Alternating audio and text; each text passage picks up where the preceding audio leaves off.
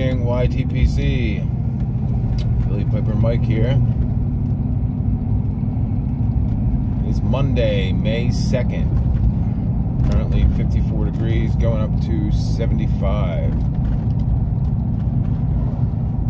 It's been, it was absolutely beautiful yesterday. All weekend it was actually pretty great weather. It's going to be a little warmer today.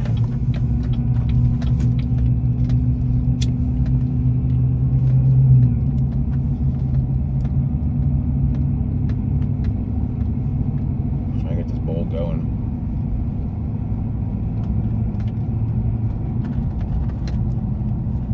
So today I'm smoking my Ryan McCauley Stacadian Stonewall finish, Galaxy stem, Nebula stem, whatever you want to call it.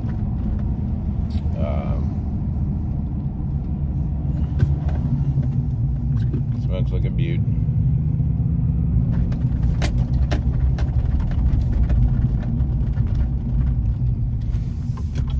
And in it today, I'm smoking some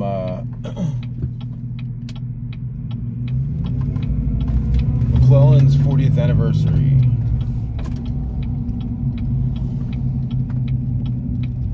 Which I don't smoke very often because I only have the 100 gram tin left. Obviously, it discontinued in 2017, I want to say.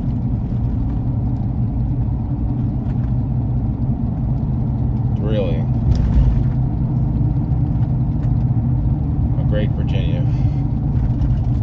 McClelland's can be a little bit of a pain in the ass to deal with, especially if you're talking, trying to smoke a pipe. It's not really conducive to that because it will go out. Especially because I didn't let it really dry that much at all. I just took it out. I didn't decide I was going to smoke it until I went down there. I was like, I guess I'll smoke some of this. It's been a while.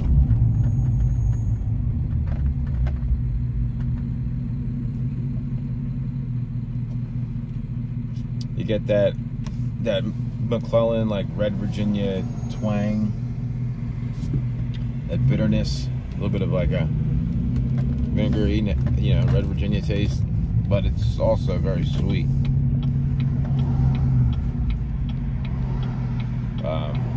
That's, to me, what makes McClelland Virginia's so unique is, it has that, if you open that tin, it can be very off-putting to a lot of people. It smells like ketchup, vinegar, barbecue sauce, but that taste does not come through whatsoever. You do get a little bit of that, like, red Virginia, I guess, vinegary tang, but it's followed by a tremendous amount of sweetness.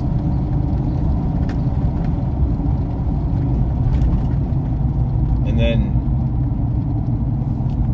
there are other Virginias. They're darker Virginias, and they're stowed Virginias are also just, I don't have to explain what McClelland was in the Virginia world. And also, for a lot of other, blends that used Virginia from McClelland. I know, I can't remember which one it was now.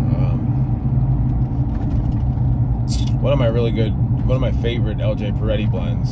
I don't know if it was Boston Slices or London Flake. Maybe London Flake. One of them used McClelland, Virginia, so they had to kind of reformulate it after McClelland closed down. and I'm sure there were a lot of other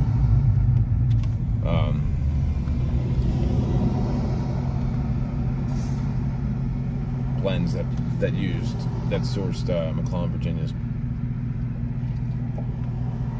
But any of the, the Christmas cheers, St. James, Backwoods, Blackwoods Flake. There's so many good Virginia blends, which I didn't really appreciate until they went away, to be 100% honest with you, because I started smoking a pipe like December of 15, like early 16, and I had bought a few Virginia blends from McClelland, and the smell was off-putting, and I couldn't get them to burn, because when you're just starting out, it's hard enough to get ribbon cuts to burn properly. You either you pack it too tight or you puff too hard, and but when you even for an experienced pipe smoker, it can be a chore to get McClelland's to burn properly. You're like, and in the beginning you have this stigma about relights and how you shouldn't have to relight it, and that's frustrating. And I mean, you really have to do a good job of smoking a McClelland blend without needing any relights. You have to maintain it the whole time. You can't talk, you can't put it down, because it's moist and it's thick. So I didn't really enjoy smoking the blends that I did. Virginia Woods I liked a lot. That was the one that I stuck to and I smoked a good amount of. But most of the other ones, Frogmorton obviously, Frogmorton Cellar for the most part. Excuse me, but again, that was a completely different cut. So,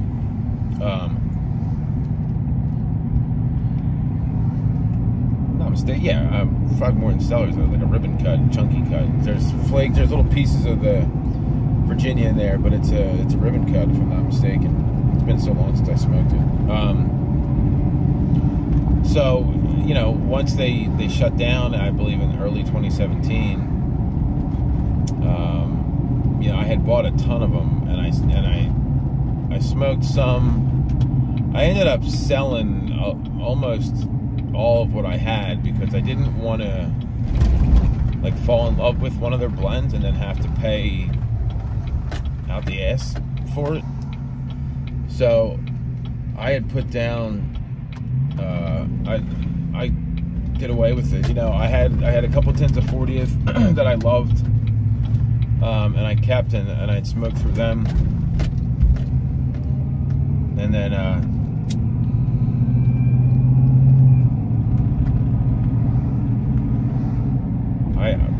I saw somebody selling a tin that wasn't like crazy price, and I bought a tin of 40th, and I smoked it very sparingly.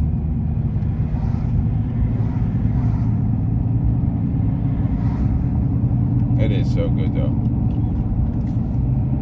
I mean, not that I want to make you go out and spend $80 to $100 on a 100-gram tin, but I feel like if you love Virginias or McClelland's and you haven't had 40th,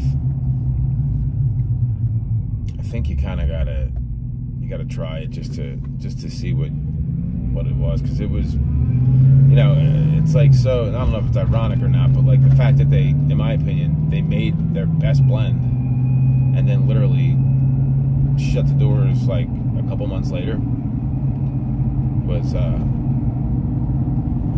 really shitty.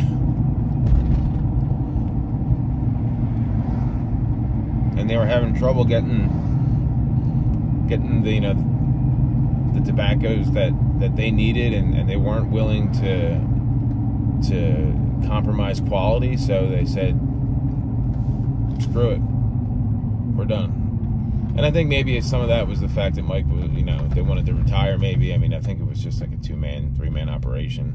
Very small, from what I was told or what I've read and seen. It was Mike and his wife, and that was basically it.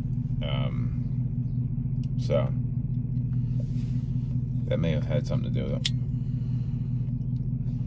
But anyway, if you have your, even if you you can get your hands on a sample just to try it, I think it's worth it. It's such a good blend. But that's all I really got for you today, guys. Not a lot of people on the road today. I made it to work pretty quick. Gonna get gas. Not that I enjoy doing that, because Kevin's at the Wooden Indian. But it cost me like $100 and something bucks to fill this beast up. Yay. But anyway, I hope you guys have a great week. We had some great great draft picks for the Eagles, and then horrible news from the Sixers. And Embiid fractured his orbital bone and concussed, so he may come back, he may not, but that pretty much means we're probably done for. The Phillies lost 2 out of 3 from the Mets. They got no hit on Friday night. So yeah, that happened.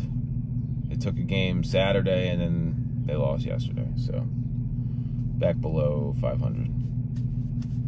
But yeah, that's all I got for you. Hope you guys have a great start to your week. I'll see you tomorrow on the Naps channel. And remember, as always, the left lane is for passing. See you guys.